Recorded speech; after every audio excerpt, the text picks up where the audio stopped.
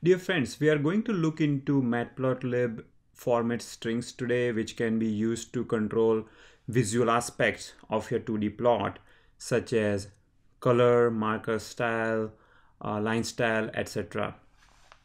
I have launched a Jupyter notebook by running this command here, and I created a sample notebook by clicking on new button here.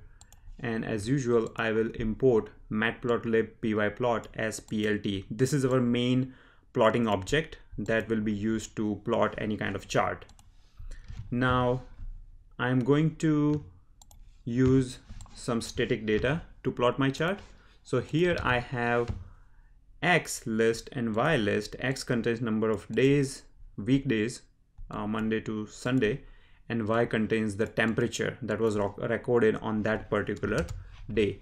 And a simple way to plot a 2D chart is to call plt.plot function and supply X and Y as an argument. Now you can control visual properties of this chart by specifying format strings as a third argument. Right now the line color is blue.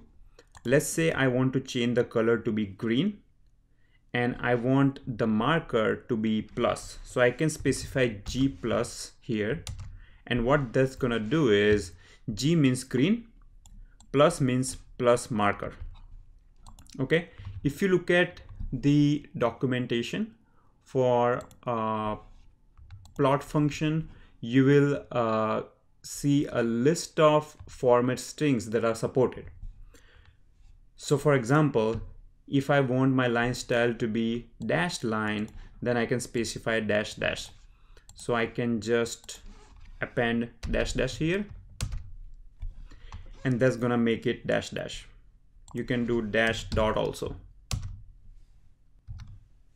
Now it doesn't matter in which order you specify this format string, it will work anyway. So if I, for example, if I do dash dash, let's say R for red and star, that is also gonna work. So the order doesn't matter, you can specify dash dash at the end also, and it has the same effect. You can look at all the markers which are supported. So I have like star, plus, D for diamond. So let's try diamond here. So instead of star, I want to do D as a diamond, and you can see the diamond here. See, so you can specify it in variety of ways. Now, if you don't like format strings, and if you want to explicitly specify as a keyword argument, then you can achieve the same thing by providing individual arguments. So I'm going to do the same plot but using the keyword argument. So I can say color is equal to red, marker is D, and line style is blank. So you'll see that I can get the same exact plot. So basically specifying these three arguments and this one format string has the same exact effect. For the color, you can also specify hexadecimal string. So if you want a color other than red, green, blue, one of those predefined colors, then you can specify any hexadecimal combination and it should work okay. So you know how RGB color works, right? This is red, this is green, and this is blue.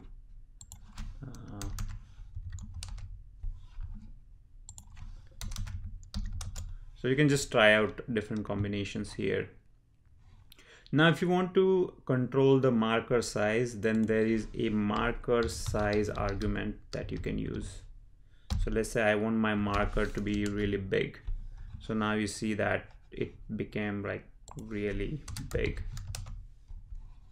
Okay, so yeah, use marker size to increase the size of your marker. One more property that plot has is called alpha. So okay, let me specify alpha here. Alpha will basically control the transparency. So the scale of alpha is between 0 and 1. 1 is completely opaque, and if you want to make it, let's say, half semi-transparent, then you can say 0.5. You can see now it became semi-transparent. So the scale is 0 to 1. 0 is not visible at all, and 0.2 is like hardly visible, and so on. So we covered some important properties in plot function. There are many other properties as well, such as animated, clip box, color, contain. See, this is the entire list of properties that plot API supports. So just go ahead, play with it. One thing I want to tell you is you're not going to learn programming just by watching the video, by sitting in your sofa. You have to play with it.